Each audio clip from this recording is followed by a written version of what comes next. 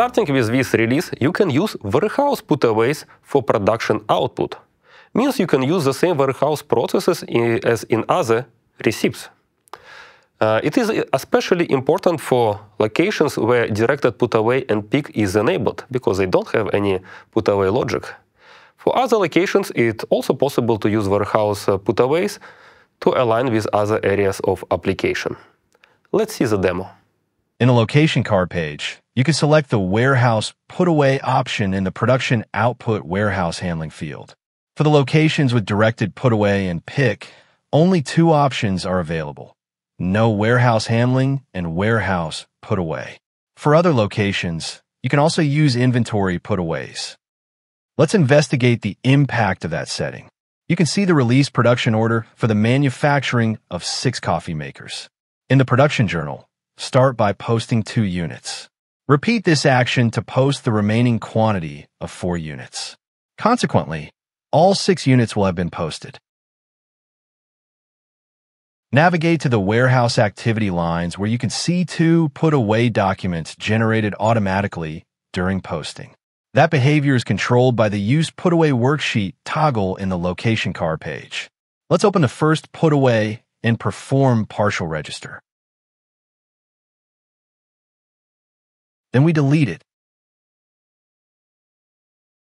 And we also open the second one where you can see quantity 4 and delete it as well. Navigate to the Put-Away Worksheet, from which we can also create putaways for production order. Let's do it for partial quantity.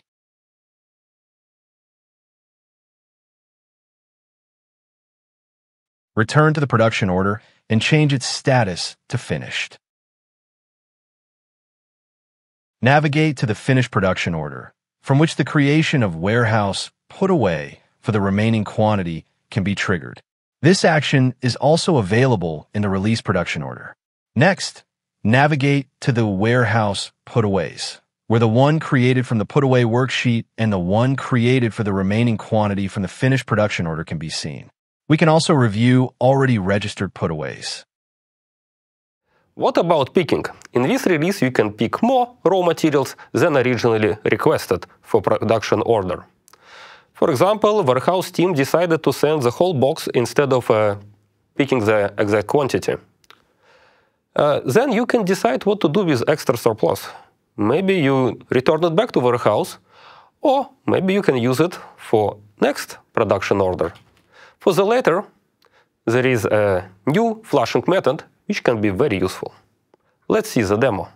The release production order for the manufacturing of 4 coffee makers is available. In the components page, raw materials have different flushing methods. A new value, pick plus manual, replaces the old manual method. The manual flushing method remains, but it now behaves differently and does not require picking anymore. This change is consistent with existing backward and forward flushing methods and provides additional flexibility. To enable manual to operate in this manner, activate the capability in Feature Management. Additionally, a new field, Allow Warehouse over Pick, is visible in the item card. Create Warehouse Pick and open it. Notice that Coffee Filter Basket with manual flushing method is not there, as it should already be on the open shop floor. We will send full boxes of switches and adjustable feet to production. We cannot do that for the housing, as Allow Warehouse over Pick is off for this item.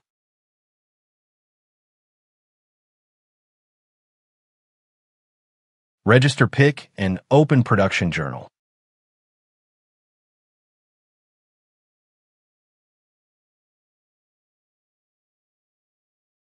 You'll see the item with manual flushing method ready to be posted, as well as the adjustable foot and housing. We don't see switch, as it will be flushed automatically via routing link code. Now let's try to change quantity. You can increase the quantity of Coffee Filter Basket since there are plenty in the open shop floor bin, and you control consumption. You cannot adjust the quantity for housing as it was picked exactly. You can change the quantity for the adjustable foot because we picked more than needed.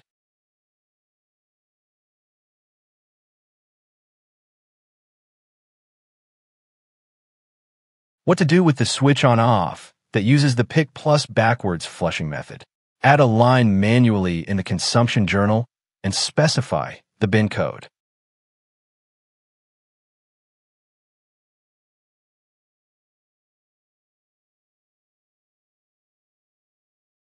Or add a new component line with a manual flushing method. Ensure the correct bin code is used.